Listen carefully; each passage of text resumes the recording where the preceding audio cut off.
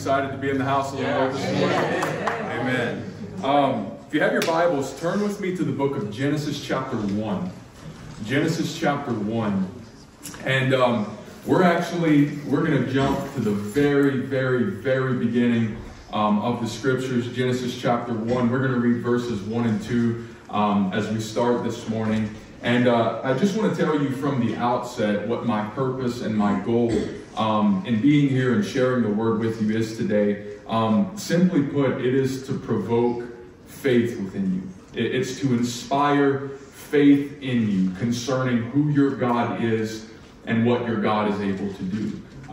In 2019, the Lord gave me personally a couple of scriptures, and He told me that these scriptures would characterize, or that He desired that these scriptures would characterize my ministry from that point forward. One of those scriptures was Proverbs chapter 12 and verse 25. And it says, "Anxiety in a man's heart weighs him down, but a good word makes him glad." An in-season word makes him glad. Another verse that He gave me was Isaiah 50 and verse 4, where the prophet Isaiah says that the Lord God has given me the tongue of the learned, that I would know how to speak a word in season to those who are weary.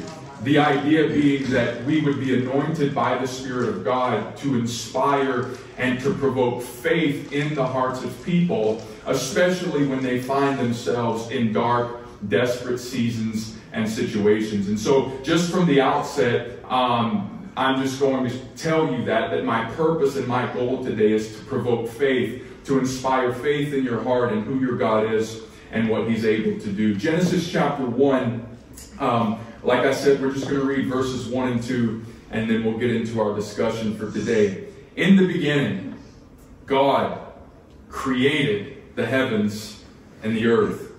The earth was without form and void, and darkness was over the face of the deep, and the Spirit of God was hovering over the face of the waters. I want to speak to you this morning from a thought that I've entitled, "The Blessing of Nothingness and Darkness." The blessing of nothingness and darkness. Now that might sound somewhat oxymoronic, because normally we don't equate nothingness and darkness with anything good, especially not with that of divine blessing. But I believe sometimes God sees things differently than we do.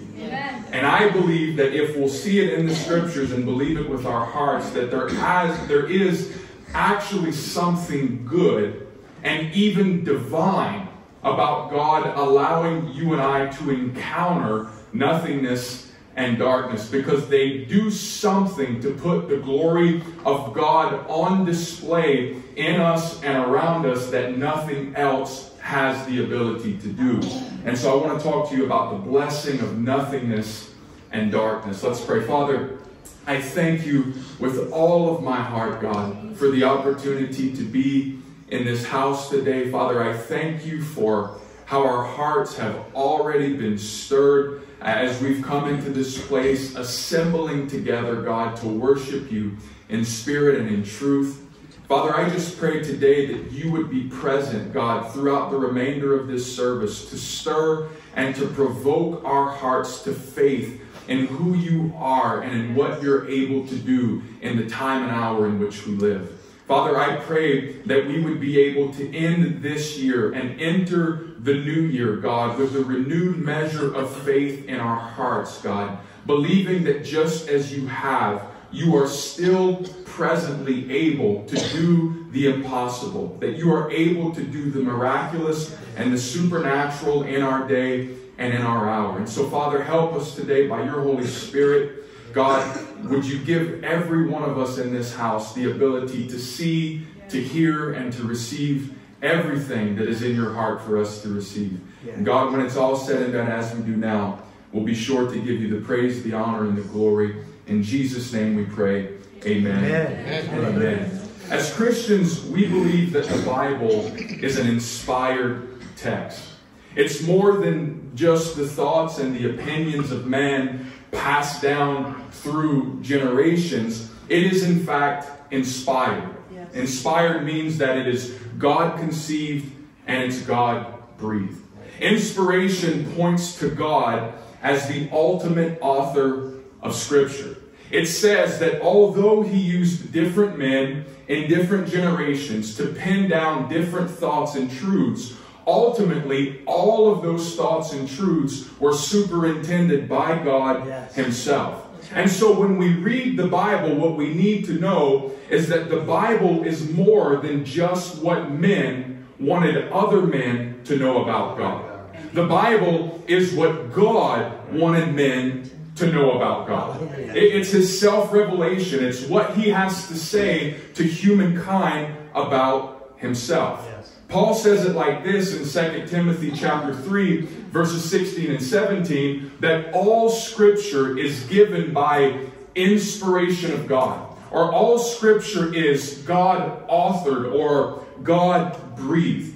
And the Scriptures, that which is God-authored and God-breathed, is useful for teaching, rebuking, correcting, and training in righteousness, so that the servant of God, that's you and I, may be thoroughly equipped for every good work. Or so that what is necessary for our effectiveness in kingdom service may be continually added to us as we mix our faith with the truth that we are learning and hearing about what God has to say about himself. And so in 2 Timothy 3:16 and 17, Paul says two radical things about the Bible. Number one, it's inspired. It's God-breathed and it's God-authored. But secondly, he says that it's efficacious. That just simply means that the Bible has the ability to alter and empower our lives. It's more than just truth that we retain for truth's sake. That this truth, because it is inspired, it is alive, it is authored by God, it has the ability to alter, to transform, and to empower our lives. Now, when we're reading Genesis specifically, what we're reading is God's initial self-revelation. In other words, these are the first things that he has to say about himself to humankind. The term Genesis speaks of beginnings or origins. That's what the word Genesis means. It speaks of beginnings or origins. But not only is Genesis a book of beginnings in that it describes the beginnings of the world, humankind, or civilization, but Genesis is also a book of beginning in that it is the beginning of God beginning to speak to humankind about himself. In other words, these are the very first things that I want you to know about me. This is the way that I want to introduce myself to you. There, you know, in the MLB, when you're watching people walk up to bat, and you may not know who that particular player is, a lot of times there is what they call a walk-up song that the batter walks to the plate with. And that walk-up song is really to give those in the crowd and those in the audience just a little glimpse into who that person is, what his character is like, what his style is, the things that he holds dear to his heart. That walk-up song is meant to just give the audience a little bit of an idea as to who this guy is if they don't know who he is. Well, that's what Genesis is. Genesis is God's walk-up song, if you will. It's God stepping up to the plate and him beginning to tell us about who he is and what he's like. And so Genesis is how God wants to set the stage for our understanding of who he is and what he's able to do in the world. And so this is how God begins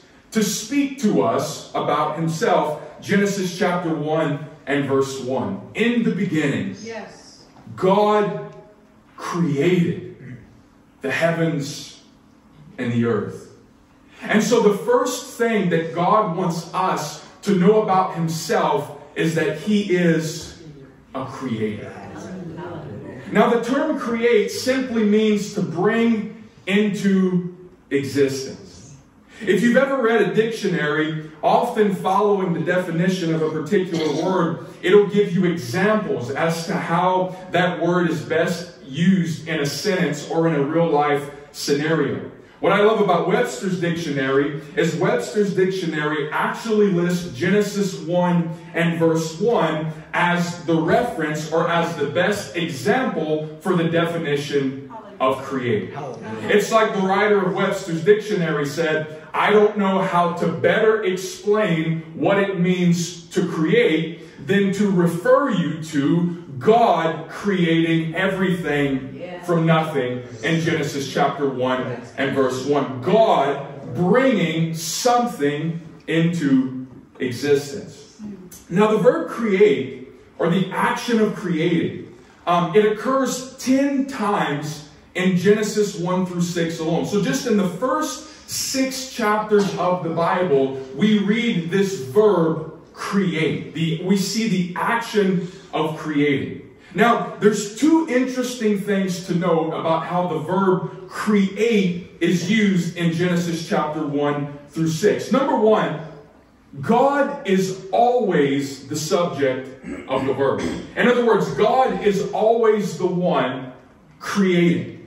But secondly, and perhaps more importantly, is that there is never any reference in all 6 chapters, in all 10 examples, of the word create being used. There is never any reference to any pre-existent matter or material that God uses in the creating. So number 1, God is always the subject of the verb. He's always the one creating. But secondly, and you got to hear this, there is never any reference to any pre-existent matter or material that God uses in creating what He creates. The idea is this, that God's creative power, His ability to create, is not dependent upon the pre-existence of the proper matter or material. That God can actually create something from nothing. Yes. His creative power is not dependent upon something already being in place that He can draw from or use in order to create the thing that He's wanting to create, in order to achieve the goal that He's trying to achieve. Often, when we are given a task to do, whether it's in our job or in ministry or at school, we're given the tools and the resources necessary to complete the task that we've been asked to complete. You're going to write this paper on the material that I present in class today.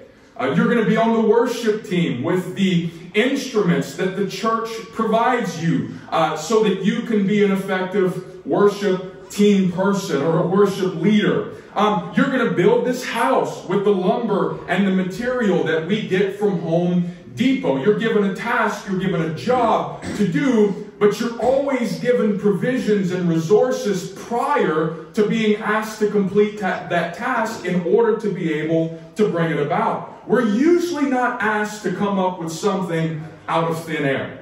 We're given tools and we're given resources and we're asked to successfully utilize them and create what we've been asked to create, but not God. God creates from nothing. Yes.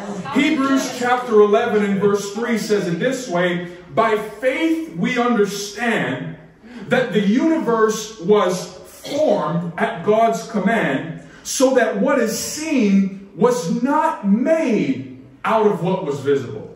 I want to say that one more time. By faith we understand that the universe was formed at God's command. Listen, so that what is seen was not made out of that which was visible. And so not only is God a creator, but His creative power is not limited by the lack of useful material, resources, or tools. Actually, the expression of His creative power is greatest seen in taking nothing and doing something significant with it. Yes. Think of it. Genesis 1 and 1 begins with nothing, only God, and ends with everything that we know and see today. Praise God. Hallelujah. Genesis 1, in the beginning, what? Was God. There was nothing else beside Him. In the beginning, God created the heavens and the earth. The only thing in the beginning, at least what God wanted us to know, was himself. But that was enough to create the life-giving, life-sustaining world that you and I see today. Yahweh creates everything from nothing. Praise God. And so the thought that we have to begin to ask ourselves today is, can nothing, or can nothingness, nothingness simply meaning the utter lack of something, can nothing or nothingness stand in the way of the display of God's omnipotence? No, because if it could, it would mean that he wasn't omnipotent. He is omnipotent. He's all-powerful, which means that no one or no thing can stand in the way of him being who he wants to be and doing what he wants to do in the world. Nothing can stand in his way. He creates everything from nothing. I don't need anything. Just give me nothing, and I'll do with nothing what only I am able to do. Nothing plus God equals something divine and something significant. God steps into nothingness, the utter lack of anything, and creates for us the life-giving and life-sustaining world that we see today. It's not only astounding, though, to witness the creative power of God. This idea of nothing plus God equaling something. But it's also astounding to see the environments in which his creative power is greatest expressed. Look with me to verse 2 of Genesis chapter 1. Now the earth was formless and empty. Darkness was over the face of the deep. Such terms in Genesis 1 and 2, without form, void, darkness over the face of the deep. Such terms suggest that the environment that God began to create in, it was dark, it was dysfunctional, it was disorderly, and it was desolate. That's the conditions in which God begins to express his creative role and his creative power. However, what I love about Genesis 1 and 2 is that God neither avoids this darkness nor does he become overwhelmed by it. The Bible actually goes on to say at the end of the verse that he steps into it and he begins to disrupt it. Genesis 1 and 2 begins with darkness, but it ends with the Spirit of God moving over this dark, desolate, dysfunctional environment. There's something in Bible study that Pastor Matt could tell you more about later, or perhaps he's talked to you about before, but there's something in Bible study called the law of first mention. And the idea of the law of first mention is that anytime something is mentioned, some theological truth or principle is mentioned for the first time in Scripture, it begins to set precedent for how that work is carried out throughout the rest of the Bible and throughout the rest of history. That law of first mention, a word, a theological truth or principle being mentioned for the first time in Scripture, it establishes a framework for how we can expect that same attribute or work of God to be seen and observed in subsequent times and in subsequent generations.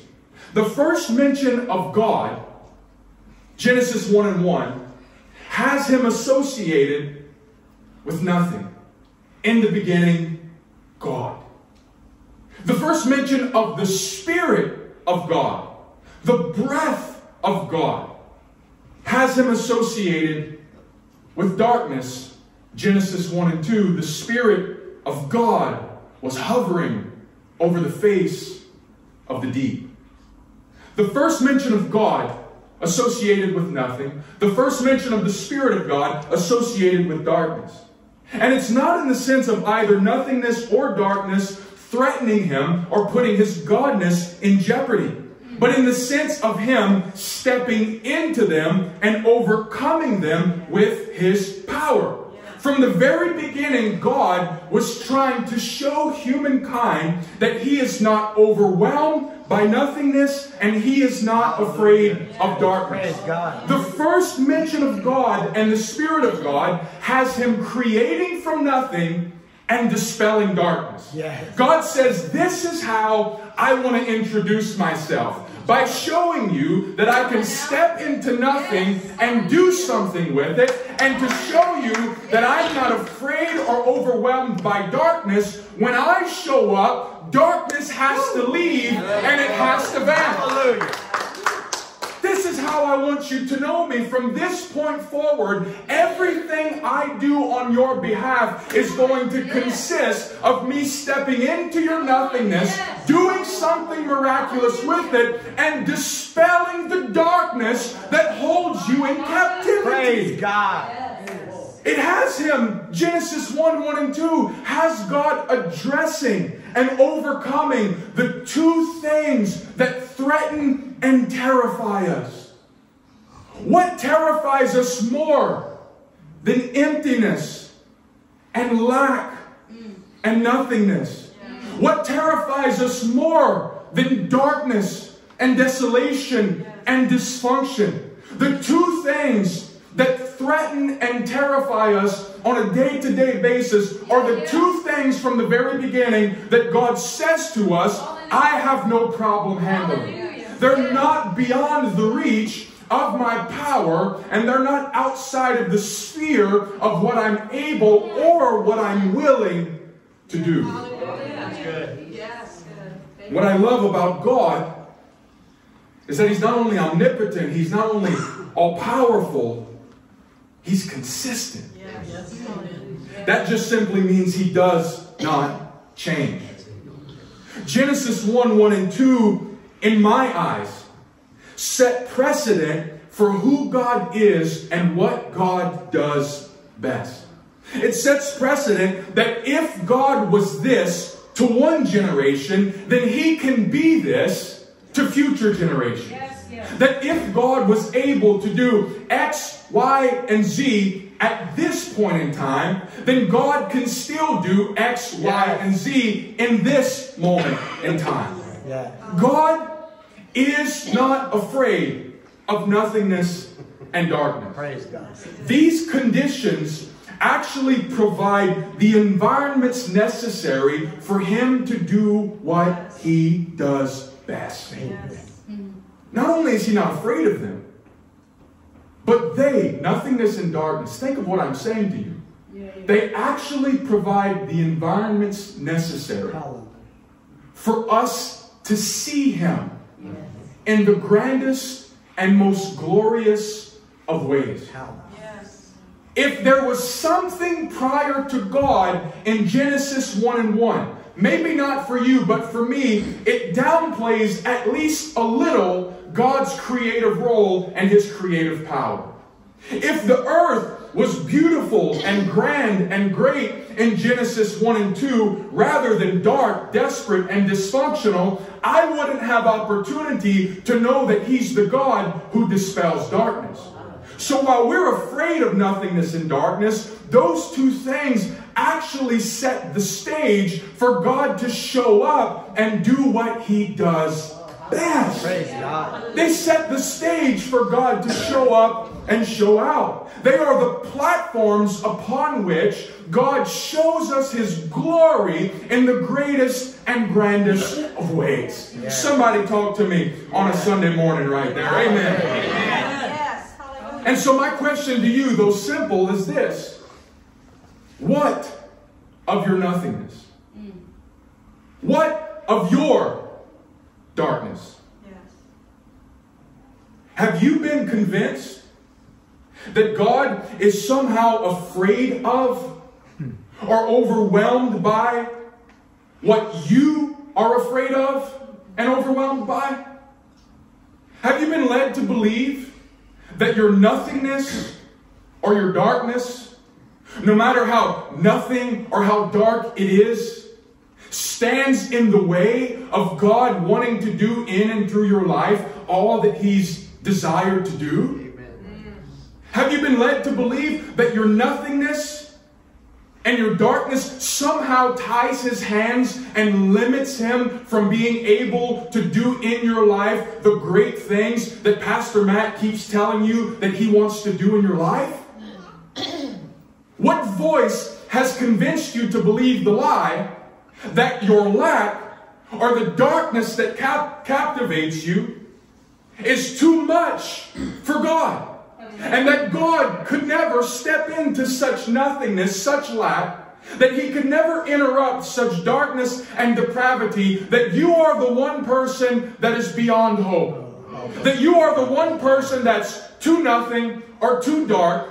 That you're the one person that somehow limits God from being who God says that He is. God, listen to me, is not limited by the things that limit us. That's right. God is not terrified by the things that terrify us. What God asks of us simply is that we believe Him, that we invite Him by faith into our dark, nothing situations and lives, and that we believe that with that nothing and with that dark, He can do what only He can. Praise God. I know what it feels like to be in nothingness, or to feel personally as a person like I am nothing. I know what it is to be bound by darkness and by dysfunction. But can I testify to you today? I know it not just because I've read it in the Bible. I know it because I've experienced in my own life God stepping in to my nothingness and my darkness over and over and over again, and proving to me who He is and what He's really able to do. Amen. My nothingness and my darkness has not prevented Him thus far. And if I were to be honest with you, I would say to you that many days I feel like the worst nothing amongst nothings there are. Sometimes I feel trapped by more darkness than other people do. But God has been consistent. He's been faithful over and over again in my life to show me that nothingness and darkness can't stand in the way of Him doing in and through my life what He wants to do. I know it's discouraging, but have you ever dared to ask God, God, what could you do with a situation like this? I know lack is overwhelming. I know darkness is terrifying. But have you ever dared to ask God, God, how do you see this?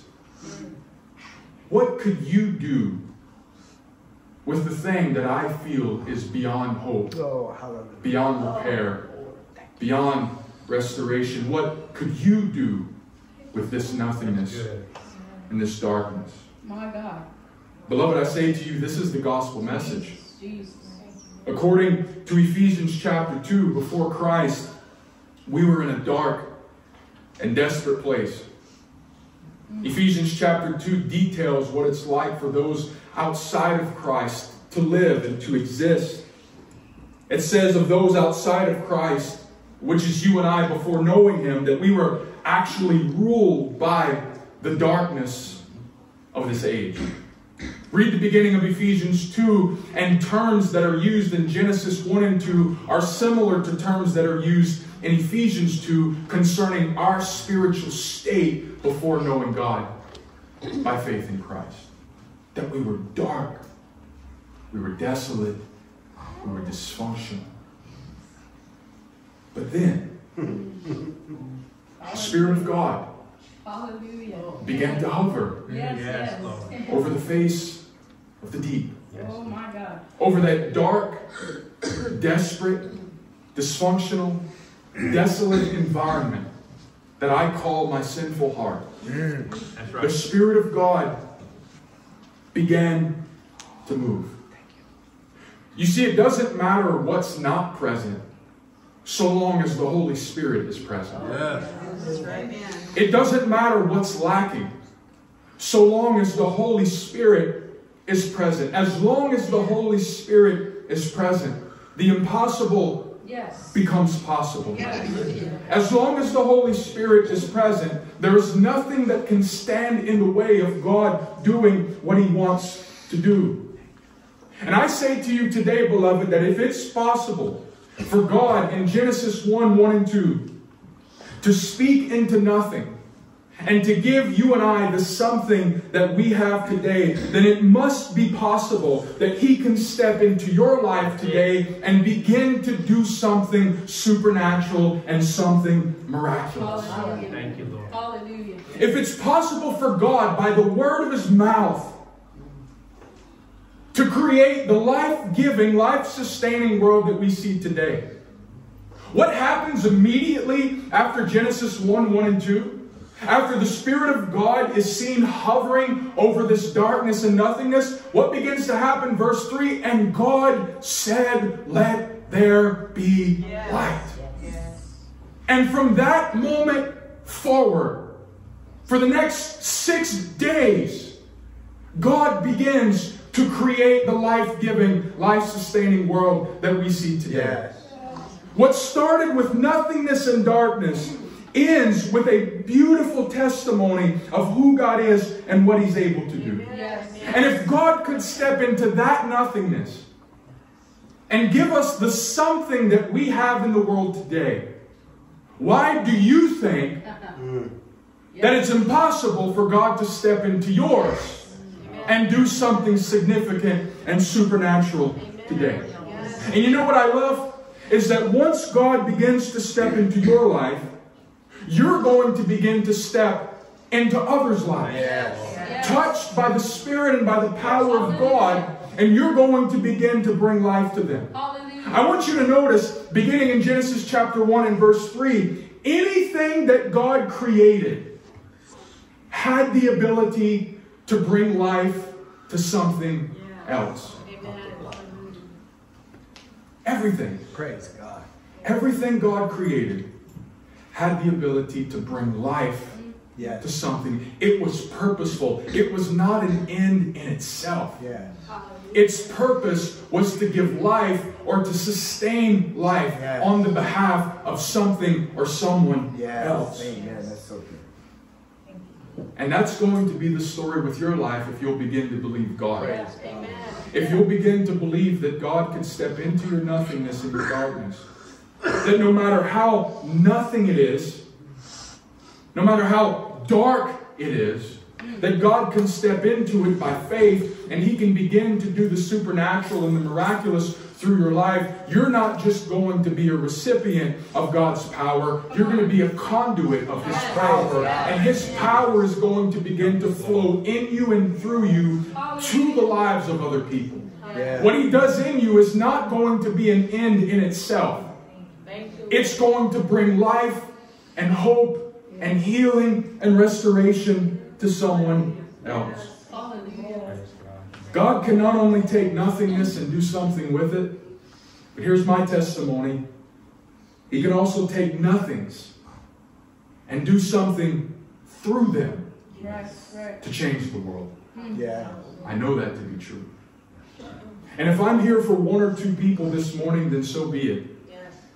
I know that this is a word from the Lord. He put it so strongly on my heart this week. The moment Matt asked me to preach, I knew exactly what I was to preach this morning. That there's someone in this house today who you're battling. You're battling with nothingness. You're battling with darkness. And you're finding it so hard, if not impossible, to believe that God is able to step into your life and to restore you, to heal you, to save you. Maybe you've never known Christ before in your life. And you're finding it hard to believe that God can do in and through your life what He's done through the lives of other people. I'm here to provoke you to faith. I'm not hiding my goal here today. Sometimes preachers try to hide what they're trying to do. No manipulation here. I'm open and honest. I'm here to provoke you to faith. To stir you to faith. to inspire you prayerfully by the Spirit of God to believe. Hallelujah. I don't know about you, Naya, you can come up if you want and begin to play. But I want to go into 2024 believing that no matter how dark and desperate it gets, God is still God. Thank you. And He's still able to do God things. Thank you. If I understand Scripture correctly, if I listen to pastors who are sensitive to the Holy Spirit in this day and hour correctly, then it seems to me that darkness and dysfunction is only going to increase in the next few years. That's right. That we are getting closer, regardless of what you believe about eschatology, end time events, we are getting closer to the coming of the Lord. Yes. And the scriptures are abundantly clear that the closer we get, the more the earth is going to groan and travail. The more things are going to transpire in the world that cause concern, trepidation, fear in our hearts. The love of many are going to wax cold.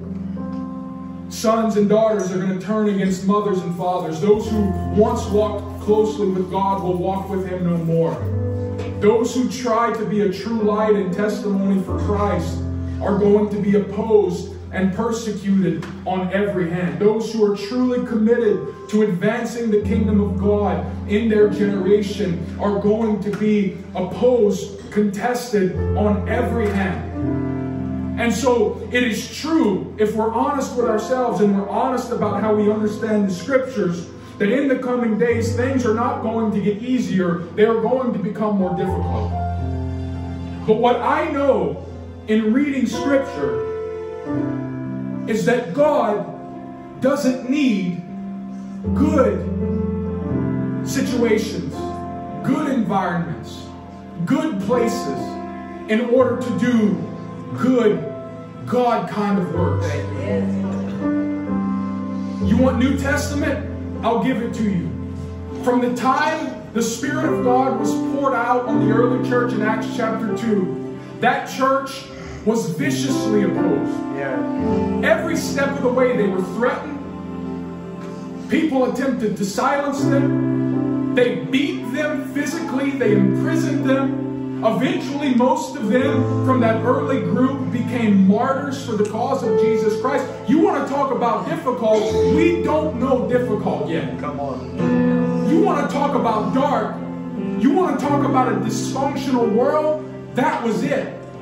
But you know what I read through the book of Acts? Is that despite darkness, despite dysfunction, despite depravity, the Spirit of God raised up men and women of God to do the miraculous in the face of it all. That demons and devils and desolation could not stop the church from being the church that God had called and ordained. What I read amidst the world that tried to overthrow them is that the church was known as a people who turned the world upside down for the glory of God. This is how their enemies recognized them. Not brothers and sisters in the church. Those who opposed them said, hey, aren't these the people who have changed the world for the glory of God? It wasn't the church saying that about the church. It was the enemies of God saying that about the church. Because God said, I don't need perfect environments to do my greatest works. You give me darkness, you give me opposition, you give me demons and devils, give me hell itself, and I'll show up and show you that I'm God. I don't need good to be God. I'm God all by myself.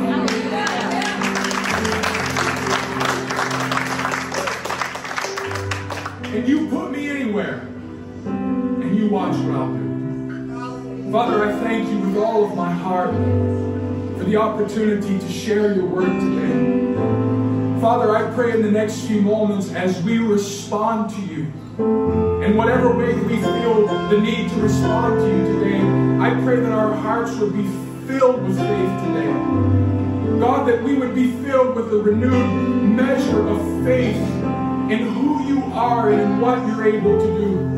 God, I pray for the person today who has of late been led to believe that their nothingness and their darkness stands in the way of who you are and what you're able to do in and through their lives. I pray today, God, that every lie of the enemy would be vanquished in their heart and in their mind. I pray that the truths of your word, by the power of your Holy Spirit, would silence every voice of doubt, every voice of intimidation, every voice of insecurity. In the name of Jesus, that you would silence it, my God, by your Spirit, by your word, God, and that your truth concerning who you are and what you're able to do, God, that it would ring louder than every other voice, God, that is speaking to them in this moment of time. God Almighty, would you captivate hearts today? Would you arrest hearts with your truth by your Holy Spirit right now? Would you begin to minister to people, God, as only you can? God, would you be God to us in this moment, and that you would bring us from darkness into light. You would bring us from nothingness, God, into the something that you have for us, and into the something that you alone are able to create us to be, God. By your power, would you meet with us today? God Almighty, do what only you can. Minister to hearts today. In Jesus' name.